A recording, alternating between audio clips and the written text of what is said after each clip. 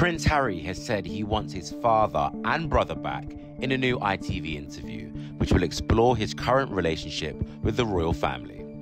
In a series of clips, he says it never needed to be this way and says he wants a family, not an institution.